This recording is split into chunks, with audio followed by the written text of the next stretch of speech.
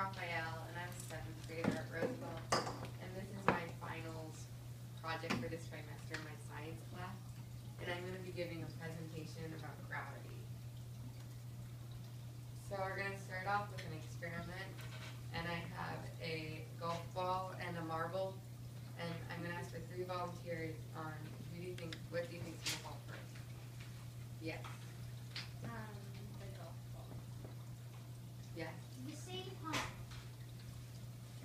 Probably, I agree with Josh. Okay. So we're going to start or drop them from the same height.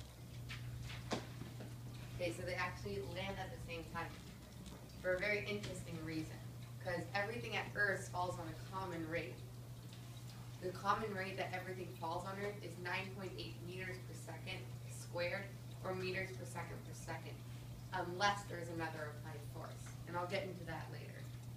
But on the moon, an object falls at 1.68 meters per second squared because there is less gravity because the moon is smaller, and the larger an object is, the stronger the gravitational pull is.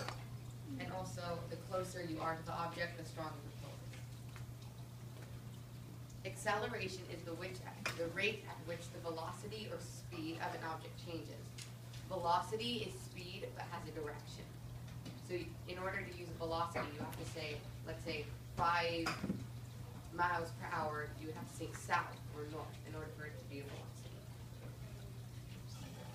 It is measured in meters per second or meters per second squared, because when you do the equation, the seconds don't cancel each other out. The way the equation is positioned in order to find the acceleration, speed, or mass of the object.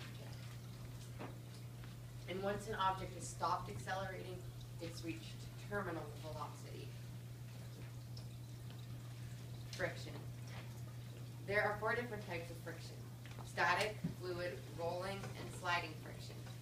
An example of sliding friction would be this.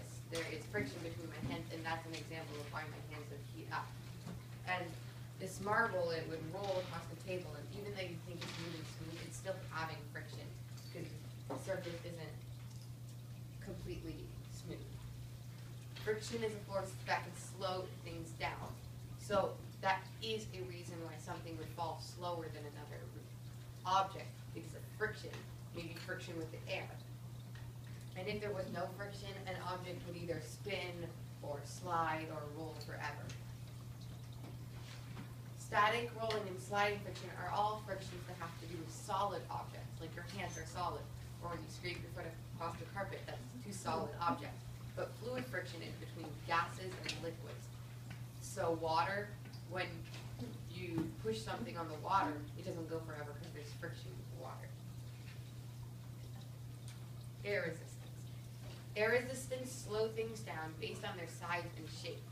So if you had, let's say, a long, skinny object, and it was made of the same material, but then you had a square object and there was the same amount of fabric used, the square object would fall slower because of the shape. And a larger object will fall slower because it traps more air inside. But once it gets big enough, it will fall faster. So there's a right balance in the science of, let's say, parachutes.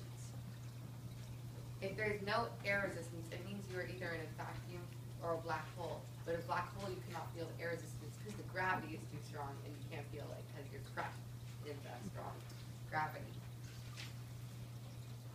Here we have a picture of an apple and then a bucket of apples. An apple has less mass, and that's kind of the size of object, but it's kind of not. So the object is being pulled to the center of the earth less than the bucket of apples is, because the bucket of apples has a larger mass. But the bucket of apples is also larger, so it has more air resistance because it catches more air under. So what ends up happening is all of these end up canceling each other out because there's one air resistance for each gravitational pull, and that's not necessarily how much it would weigh. It wouldn't weigh 3 arrows, but that's just visual version of that. And then the apples would cancel each other out, so they would end up falling at the same rate. Here we have a picture of a crumpled piece of paper and then a flat piece of paper. The crumpled piece of paper and the flat piece of paper both have the same mass. So they're being pulled at the same rate towards the center of the earth because they're the same piece of paper. They're not the same piece of paper, but they have the same dimensions and it's made of the same material. But the flat pieces of paper's shape is spread out more. It's a rectangle. It'll catch air under it. So when you drop the two objects, the piece of paper that was not comfortable takes slower because it has more air resistance. So those end up catching each other out, and then those end up canceling each other out. But you have two air resistance slots. So that means that the paper would have more left and it would fall slower. That's why parachutes work on human beings, because when you just fall, you're falling at 9.8 meters per second squared. But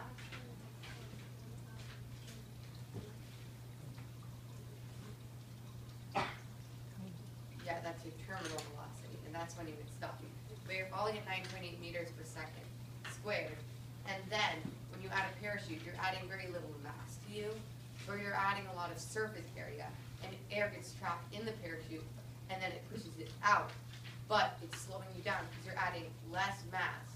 So you're adding, in this version, this visual version that I created, you would add more arrows to the amount of, or more white arrows to the amount of black arrows, so that they end up canceling each other out and you would fall slower because you have more air resistance. Thank you.